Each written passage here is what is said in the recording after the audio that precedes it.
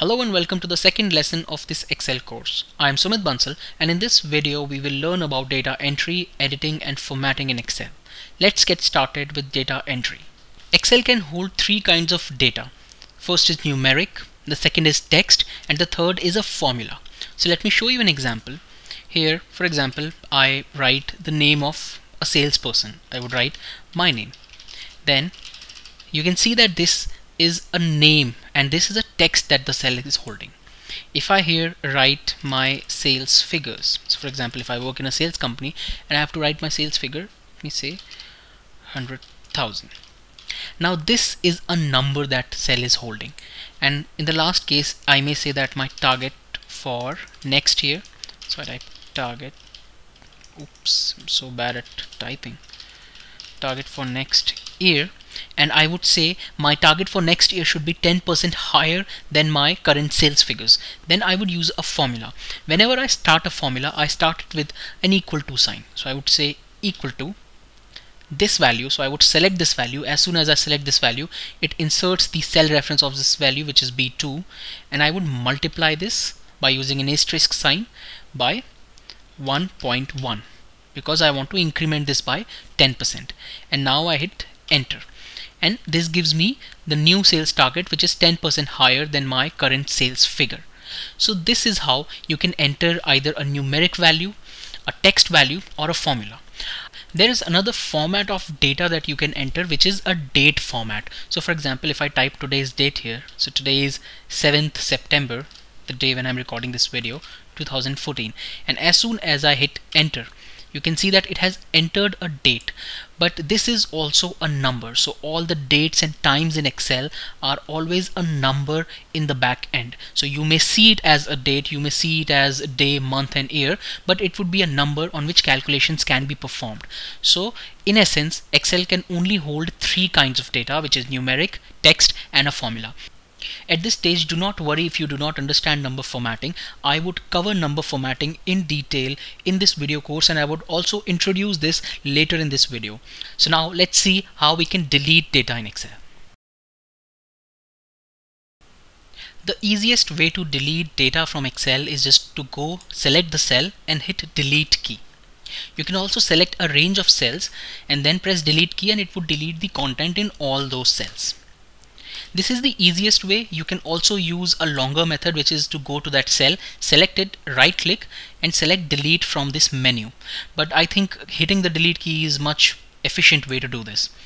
Now let me show you something. I would select these range of cells and I would give it some formatting. So I would give borders to it, and to these headers, or maybe to these figures, I would make it bold, italics, and I would also give a gray color to it.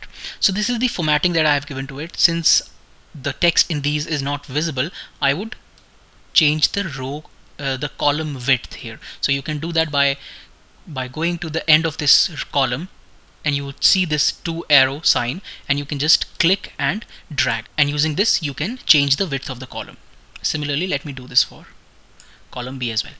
Now if I go and select this entire range and I hit delete key, you can see that it has deleted the content, but it has not deleted the formatting. So deleting would only delete the content of a cell. In case you need to clear everything, if you need to delete formatting as well as everything, you can use this option in home, go to editing, and here you have this option of clear. Select clear and you have these options, which is clear all, clear formats, clear contents, clear comments and clear hyperlinks. We do not have comments and hyperlinks in this data, but we do have formats and content. So let me show you what happens when I hit clear content. It clears everything, which is equivalent to hitting the delete key on your keyboard. Let me Control Z and go back. You can also clear formats only. So if I hit this, you can see that all the formatting has gone. The borders, the shading, the bold and italics thing has gone. Now let me hit Control Z again. Here you can also select clear all, and this is the option that you should use if you want to clear this entire thing, including formatting, comments and hyperlinks and everything. So this is a short way to make sure that everything has been deleted from this range of cells or from the cell that you want to delete it from. Now if you want to change the content of any of these cells, so for example let me change the content of sales figures. For example, instead of $100,000 I would want to say that my sales figures were $150,000. So to modify the content of this cell, there are two ways I can do it. The first way is I can just go and click on this cell, and this value is available in the formula bar. So I can just go and change this value. Instead of $100,000 I would type $150,000 and I would hit enter, and as soon as I do this, the content of this cell changes. The other way to change this is to go on this cell and double click, and as soon as you double click on this, this gets into the edit mode. You can see here that the mode changes to edit. Now you can change this content. So for example, I can make this to $180,000. A third way to do this would be go to this cell and hit F2 on your screen. So F2 gets you into the edit mode in a cell. So as soon as I hit F2, again it goes into the edit mode, as you can see here at the bottom, and you can change the content. So I can just go and change one of these characters, which is I can change 8 to 5, and this would do what I want. And so this is done. Another way of doing or modifying the content is dragging and dropping another cell content over this. So for example, here I have $180,000. And now if I need to change the content of this cell, what I can do is I can go to this cell, and at the border of this cell, when I hover my mouse, you see that I have this 4 arrow icon, and I can left click from my mouse and drag it and bring it to B2. And as soon as I lift the mouse, you see that it would prompt me, there is already data here, do you want to replace it? And I would say OK, and as soon as I say OK, this changes the content. Let me Control Z and go back. One of the things that you need to take care of is that when you change this, when you drag and drop one of the cell over the other cell, it would also carry forward its formatting. So for example, in this case, let me color this cell as orange. Now when I drag and drop this over cell B2 and I hit OK, you can see that it has also carried the formatting. So it clears everything from that cell and it carries everything to this. If you're wondering why we have a reference error, we have a reference error because now the reference has changed. Earlier it was B2, but since we dragged and dropped it here, the reference changed. So I can again modify this by simply going back and selecting B2. So this is how you can edit the contents of a cell. You can also edit the content of a cell by selecting this entire range, but as I mentioned, you can only type into one cell at a time. So there would only be one active cell, which is A1, as you can see in the name box, and you can only edit the content of that. So in this case, if I hit F2, this would take me to the active cell and I can modify the content of the active cell only. However, you can drag and drop more than one cell. So for example, here if I say sales value and here I say 100,000, I can drag and drop these two cells over these two. So as soon as I drag it here, you can see at the bottom it says A2 colon B2, which is the range. I leave the mouse and I hit OK, and as soon as I do this, you can see that the value changes. So while you can use double clicking on the cell and using F2 to get into the edit mode and change one cell, you can drag and drop multiple cells over your content. One very important thing that you should keep in mind is that when you go to a cell and you hit F2 to get into edit mode and you change these values, so for example, if I change the content and make it sales figure, I have to either press enter or I have to use the arrow key to confirm this change. If I do not do this, so for example, there are three ways I can do this. I can either hit enter, I can either hit any of the arrow key, or I can use the mouse and go and click on any other cell. If I do any of these three actions, then the change is confirmed. But if I press escape, then this change does not take place. For example, if I press escape here, you would see that the value does not change. So it is imperative that you make the change and you either hit enter or you use the arrow key or you go and click on any other cell to confirm the change. Excel has many features that makes data entry easy. So in this case, let me show you an option of autofill. So let's say I type months here and I have the sales fig or maybe sales target. Now I would type January here and in the next row I would type February. Oops. Now if I select these two cells and I drag it down, Excel is smart enough to identify that I am using months and there is a pattern. So there I used the first month and in the second row I've used the second month. So it would automatically fill it for me. So now if I drag it down, you can see that it is filling it this for me, and I drag it this down till 12 months, which is December. And as soon as I leave this, you can see that Excel has already filled all these months for me. I also get this autofill option icon here, and when I click on it, this gives me additional control over this. So for example, in this case it has filled this series for me because it has identified that January, February, March, this is the series that I was using. I can also use options to copy cells. If I copy cells, then this would not fill the series for me. It would only copy these two cells over and over again. So let me show you. I check copy cells and you can see it has January, February, then it repeats again and again and again till the time I drag it. Let me Control Z and again drag it. I also have the option to fill formatting only. So had there been any formatting in this case, it would have only filled the formatting and not filled the content. I also have this option of fill without formatting. So for example, if I have the formatting here, it by default fills that formatting. So let me show this to you. I would delete all this option and I would introduce a border to these two cells. Now when I select these two cells and I go at the bottom right of it, I have this square, green square. I would bring my cursor over it and I would have this plus sign. When I drag this down till December and I leave it, you can see that it has already filled all these cells and there is the formatting. All these cells have a border around it. So Excel by default fills formatting as well as the content, but if I want it without formatting, I can use this option and you can see that all these other cells do not have a border around it. Excel is also smart to identify the kind of data there is. So for example, in this case it has months and Excel has identified that there are months, so it gives you an option to fill months only. But I would show you that in case there would be some other kind of data, this option may not be available, some other option may be available. And we also have this option of flash fill. I would cover this in detail in this video course later. Now let me show you what happens when I fill these sales target. My say January sales targets are $100,000 and February sales targets are $200,000. Now if I select these two cells, Excel identifies that there is a pattern. Initially I had 100 and then in the second case I have incremented it by 100. So Excel would identify this pattern, and now when I drag this down, Excel would increment every other value by 100. Now when I leave it, you can see that it has 300, 400, 500 and so on for all these cells. Again, I have this autofill option, and if I click on it now, you can see that I do not have anything called as fill months because Excel identifies that this is a numeric data and this is not a date kind of data. So this is how autofill works. I would cover autofill in detail later in this video course because there are a lot of other things that you can do using autofills. You have identified that there are months that you can drag down, there are numeric values, but there are a lot more that can be done using autofill.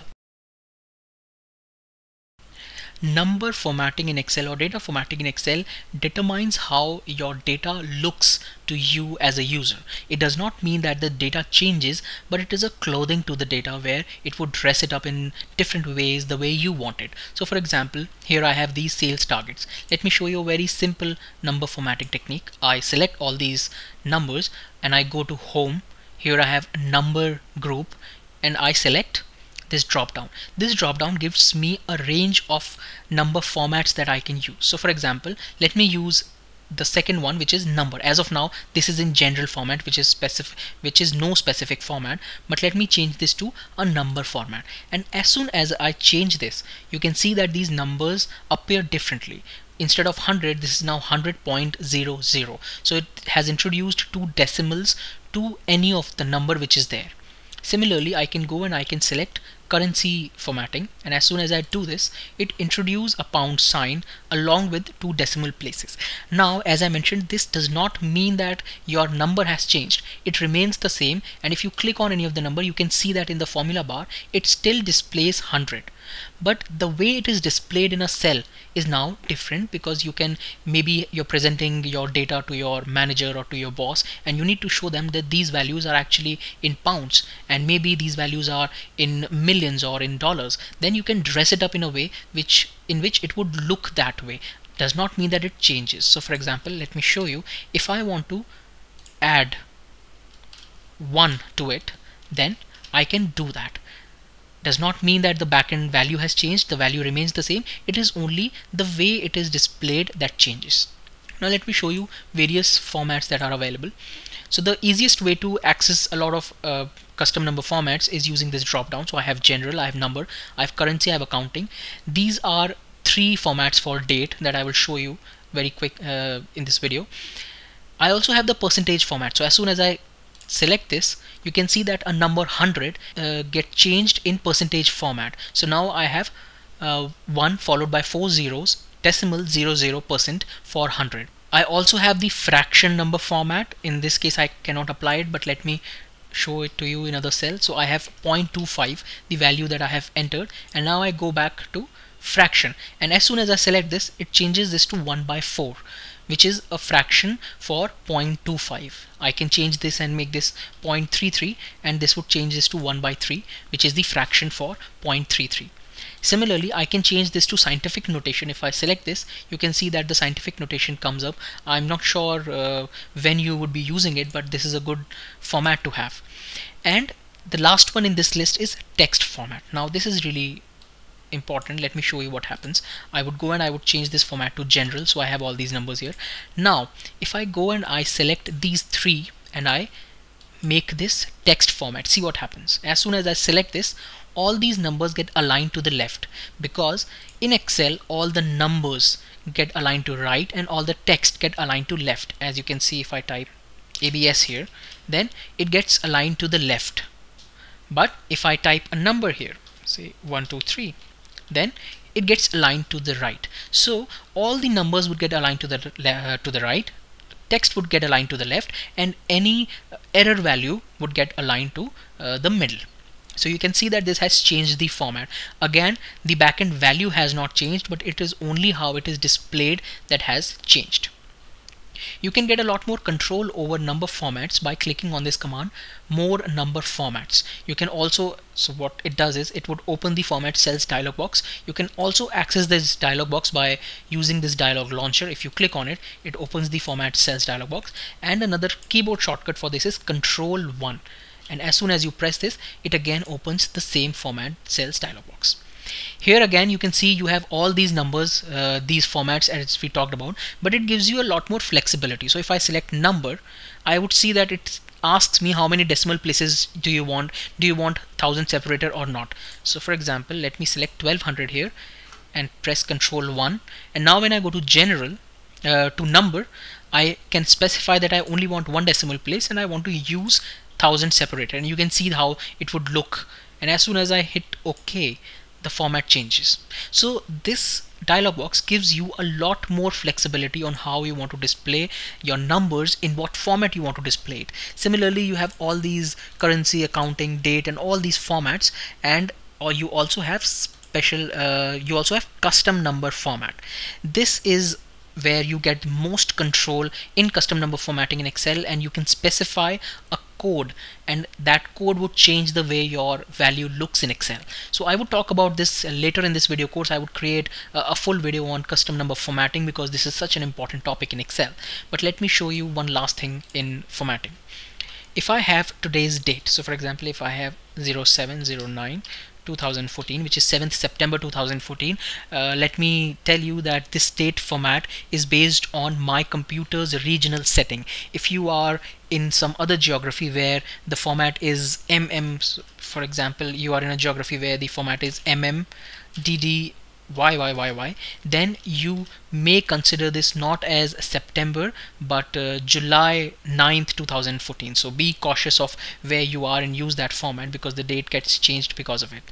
Now I have this format and I want to change the date format.